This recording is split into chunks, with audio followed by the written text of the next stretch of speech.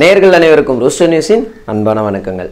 கடந்த பிப்ரவரி 24ஆம் தேதி ஞாயிற்றுக்கிழமை சென்னை போரூர் பகுதியில் நடந்த தீ விபத்து எதனால் ஏற்பட்டுச்சு, அங்கே இருந்த கார்கள்லாம் யாருடையது, எவ்வளவு கார்கள் சேதமாயிருக்கு அப்படின்ற முழு விவரத்தை தான் இந்த வீடியோவில் நம்ம பார்க்க போகிறோம்.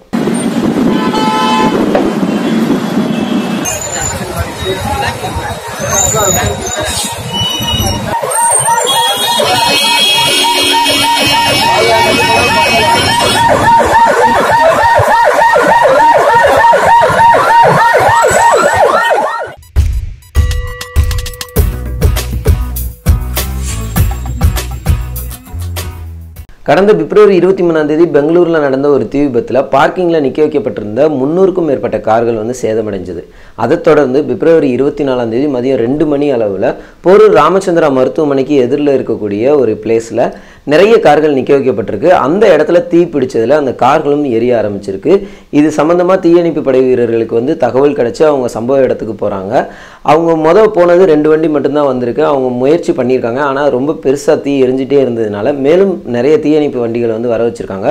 மொத்தம் 6 தீயணைப்பு வண்டிகள் மற்றும் 40 வீரர்கள் மற்றும் ஒரு வாட்டர் டேங்கர் அப்படின்னு சொல்லி எல்லாரும் சேர்ந்து போராடி ஒரு 4.25 மணி அளவில் இந்த தீயை ஃபுல்லாக கட்டுக்குள்ளே கொண்டு வந்திருக்காங்க. இந்த இடம் ஒரு 50 ஏக்கர் இருக்கும். இது ஒரு விவசாய நிலம். 250க்கும் மேற்பட்ட கார்கள் இங்கே நின்றுச்சு.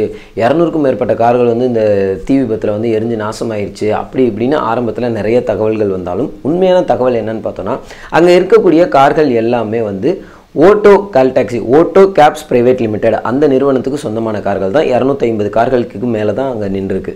ஏன் இந்த காரெலாம் இங்கே நிப்பாட்டிருக்காங்கன்னு பார்த்தா, இந்த நிறுவனம் 2015 300 கார்களோட ஆரம்பிக்கப்பட்ட நிறுவனம். அப்போ ஓலா ஊபர் அந்த மாதிரி ஐடியாவில் இல்லாமல் கார்கள் அந்த நிறுவனத்துக்கு சொந்தமான கார்கள். அந்த கார்களை டிரைவர்கள்கிட்ட லீஸ்க்கு கொடுத்துருவாங்க. அவங்க லீஸ்க்கு அந்த வண்டியை எடுத்துகிட்டு ஓட்டிக்கிறணும். இந்த மாதிரியான ஒரு மெத்தடில் தான் இவங்க இதை அறிமுகப்படுத்துகிறாங்க. ஆனால் இந்த மெத்தட் பெருசாக சக்ஸஸ் ஆகலை. அதனால அந்த கம்பெனி இழுத்து மூடுற நிலைமைக்கு அந்த கார்கள் எல்லாத்தையுமே அந்த நிறுவனத்துக்கு சொந்தமான ஒரு டைரக்டர், அந்த நிறுவனத்தில் 3 டைரக்டர்ஸ் இருக்காங்க. அதில் ஒருத்தர் யாருன்னு பார்த்தீங்கன்னா ஏர்செல் ஃபவுண்டர் சி சிவச்சந்திரன் அவர்கள். இவரோட சேர்த்து மொத்தம் 3 டைரக்டர்ஸ் இந்த நிறுவனத்தில் இருந்திருக்காங்க. அதில் ஒன் ஆஃப் த டைரக்டர் தான் நாகராஜன் அப்படின்றவர். இந்த நாகராஜன் அவருக்கு சொந்தமான இடம் தான் இந்த போரூர் ராமச்சந்திரா மருத்துவமனைக்கு எதிரில் இருக்கக்கூடிய அந்த காலி இடம். 42 ஏக்கர் பரப்பளவு கொண்ட இந்த இடத்துல இந்த கம்பெனியை ரன் பண்ண முடியல அப்படின்ற காரணத்தினால எல்லா கார்களையும் கொண்டு அங்கே நிப்பாட்டியிருக்காங்க. அங்கே ஒரு சிலர் அந்த இடத்துல ஏறி குதிச்சு கார் கண்ணாடிலாம் உடச்சி அங்கே உள்ளே இருக்க ஆடியோ செட்டு இதெல்லாம் திருடிட்டு போகிறாங்க, வண்டிக்கு ரொம்ப டேமேஜ் ஆகுது அப்படின்ற காரணத்தினால அங்கே வேலை பார்த்த டிரைவர்ஸ் எல்லாம் திரும்ப கூப்பிட்டு ஒரு நாள் என்ன பண்ணியிருக்காங்கன்னா, எல்லா கார்களையும் ஒரே ஒரு கார்னரில் வரிசையாக பார்க் பண்ணிவிட்டு அந்த இடத்துல மட்டும் சுற்றிலும் 4 சிசிடிவி கேமராஸும் பொருத்திட்டு மேலும் 2 செக்யூரிட்டியும் அங்கே பாதுகாப்புக்காக போட்டிருக்காங்க. இந்த சூழ்நிலையில் தான் பிப்ரவரி 24ஆம் தேதி அங்கே தீ விபத்து ஏற்பட்டிருக்கு. இது சம்பந்தமாக அக்கம் பக்கத்தில் இருக்கவங்க அங்கே இருந்த செக்யூரிட்டிலாம் விசாரிக்கும் போது செக்யூரிட்டி சீனிவாசன் அவர்கள் என்ன சொல்கிறாருன்னா, யாராவது தம் அடிச்சுட்டு அந்த துண்டை அணைக்காமல் அப்படியே தூக்கி போட்டிருப்பாங்க. இங்கே ஏற்கனவே செடிங்கெல்லாம் ரொம்ப காஞ்சு போய் இருந்ததுனால ரொம்ப சீக்கிரமாக அது தீ பிடிச்சிருக்குன்னு சொல்கிறாரு. இன்னும் ஒரு சிலர் சொல்லும்போது அந்த இடத்துல அந்த 42 ஏக்கர் பரப்பளவு கொண்ட அந்த இடத்துல ஒரு ஓரத்தில் பார்த்தீங்கன்னா ரசாயன கழிவுகள்லாம் கொட்டி கிடக்கு, அதிலிருந்து தீ பிடிச்சிருக்கும் அப்படின்ற கருத்தையும் தெரிவிச்சிருக்காங்க. ஆனாலும் உண்மையிலே அங்கே எப்படி தீ பிடிச்சது அப்படின்றத போலீசார் வழக்கு பதிவு செஞ்சு விசாரிச்சுட்டு இருக்காங்க. தீயணைப்பு படை வீரர்கள் அங்கே தீயணைக்க போராடிட்டு இருக்கும்போதே ஒரு 32 கார் வரைக்கும் அங்கேருந்து தனியாக செப்பரேட்டாக கொண்டு சேஃப்டி பண்ணியிருக்காங்க. அவங்க சொல்லும்போது அங்கே இருக்க எல்லா வண்டியிலையுமே எரிபொருளையும் வச்சுருக்காங்க. அவங்க அதை காலி பண்ணலை, எம்டி பண்ணலை. மேலும் அந்த டேங்கையும் பேட்டரியும் டிஸ்கனெக்டும் பண்ணலை அப்படின்றத சொல்லியிருக்காங்க. மேலும் அங்கே தீ பயங்கரமாக எரிஞ்சிட்டு இருந்தப்போ கரும்புகை அதிகமாக இருந்த காரணத்தினாலையும் திடீர்னு கார் டயர்ஸும் வெடித்த காரணத்தினாலையும் தீ அணைக்க போராடினதில் தீயணைப்பு படை வீரர்களுக்கு ரொம்பவே சிரமம் இருந்ததாகவும் குறிப்பிடப்பட்டிருக்கு. ஒரு வழியாக தீயெல்லாம் அணைச்சி முடித்த பிறகு எண்ணி பார்த்தப்ப 184 கார்கள் எரிஞ்சு சேதமாயிருக்கணும். அதுக்கு இன்சூரன்ஸ் ஒரு 5 லட்சம் வரைக்கும் ஒரு காருக்கு கிளைம் பண்ணிக்கலாம் அப்படின்னும் அவங்க கிளைம் பண்ண போகிறாங்கன்ற தகவலும் வெளிவந்திருக்கு. ஆனால் இன்சூரன்ஸ் கம்பெனி தரப்பில் சொல்லும்போது இங்கே இருக்க எல்லா காருக்குமே இன்சூரன்ஸ் கரண்ட் பீரியட் வரைக்கும் இல்லை. ஒரு சில காருங்களுக்கு ஜூன் 2017 முடிஞ்சிருக்கு. ஒரு சில காருங்களுக்கு அதுக்கும் முன்னாடியே இன்சூரன்ஸ் முடிஞ்சிருக்கு. சில கார்களுக்கு மட்டும்தான் இப்போ ப்ரெசென்ட் பீரியட் வரைக்கும் இன்சூரன்ஸ் இருக்குது. அதனால இதில் நடைமுறை சிக்கல்கள் நிறைய இருக்குது அப்படின்ற கருத்தை வெளியிட்டிருக்காங்க.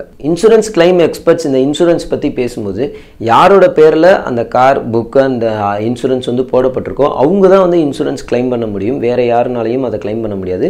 மேலும் இவங்க இவங்க இந்த சம்பவத்தில் இன்சூரன்ஸ் கிளைம் பண்ணுறதுக்கு போலீஸோட தகவலும் ஃபாரன்சிக் ரிப்போர்ட் அந்த தடயவியல் நிபுணர்களுடைய தகவலும் வந்து ரொம்ப முக்கியம். அவங்களோட ரிப்போர்ட் இல்லாமல் இன்சூரன்ஸ் கிடைக்காதுன்ற தகவலை சொல்லியிருக்காங்க.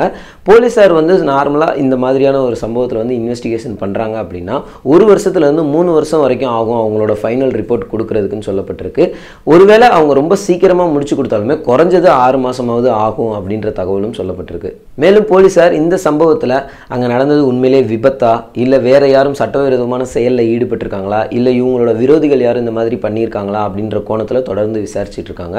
அங்கே சேஃப்டிக்காக வைக்கப்பட்டிருந்த சிசிடிவி கேமரா 4 கேமராவில் 2 கேமரா வந்து இந்த தீயில எரிஞ்சு நாசமாயிருக்கு. மேலும் மீதம் இருக்கக்கூடிய 2 கேமரா ஃபுட்டேஜையும் வச்சு விசாரணையை தொடர்ந்து நடத்திட்டு இருக்காங்க.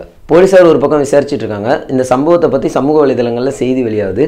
அந்த செய்தியை பார்த்த ஒரு சிலர் கமெண்ட்ல என்ன தெரிவிச்சிருக்காங்கன்னா, தமிழகத்தில் பிரதானமாக இருக்கக்கூடிய 2 கட்சியில் ஒரு கட்சியோட பேரை போட்டு இந்த கட்சிக்கு சொந்தக்காரவங்களோட இடம் தான் இது, அவங்களோட நிறுவனம் தான், அவங்களுடைய கார் தான் இது, அவங்க இன்சூரன்ஸ் பணத்தை வாங்குறதுக்காக அவங்களே பிளான் பண்ணி இந்த மாதிரி பண்ணியிருக்காங்கன்னு குறிப்பிட்டிருக்காங்க. மேலும் இந்த நிறுவனம் ஆரம்பிக்கப்பட்டதே பிளாக் மணியை ஒயிட் மணி ஆக்குறதுக்கு தான் அப்படின்னு ஒரு சிலர் கமெண்ட்ல குறிப்பிட்டிருக்காங்க. ஒட்டுமொத்தமாக இந்த விவகாரத்தில் உண்மை என்ன அப்படின்றத நம்ம பொறுத்திருந்து தான் பார்க்கணும். போலீஸார் நியாயமான முறையில் விசாரித்து உண்மையை வெளியே கொண்டு வரணும் அப்படின்ற கோரிக்கையும் இங்கே வைத்துக்கொண்டு வேறொரு வீடியோவில் உங்களை சந்திக்கும் வரை உங்களிடமிருந்து விடைபெறுவது த ரோஸ்டர் நியூஸ் டீம். இந்த வீடியோ பற்றின கருத்துக்களை கமெண்ட்ல பதிவு பண்ணுங்க. நம்ம சேனலை இன்னும் சப்ஸ்கிரைப் பண்ணாதவங்க உடனே சப்ஸ்கிரைப் பண்ணுங்க. மறக்காம பெல் சிம்பிளை பிரஸ் பண்ணுங்க. நன்றி, வணக்கம்.